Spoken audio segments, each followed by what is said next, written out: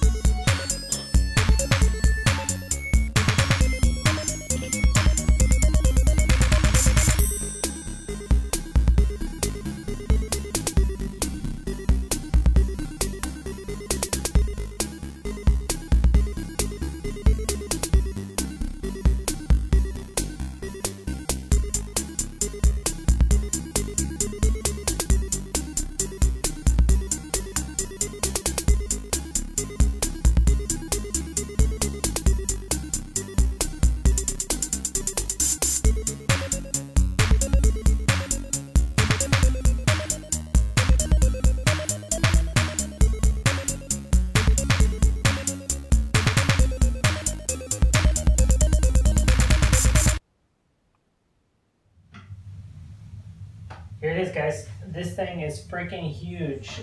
It takes up this entire wall. Our TV looks good here. It looks proportional.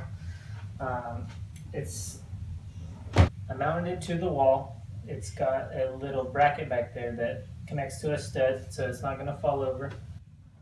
I really like how you get the contrast of the grain of the plywood here, the face, and then you also get the edge of the plywood here. I think it looks really cool, and it kind of frames the whole thing, which it's a little darker on that.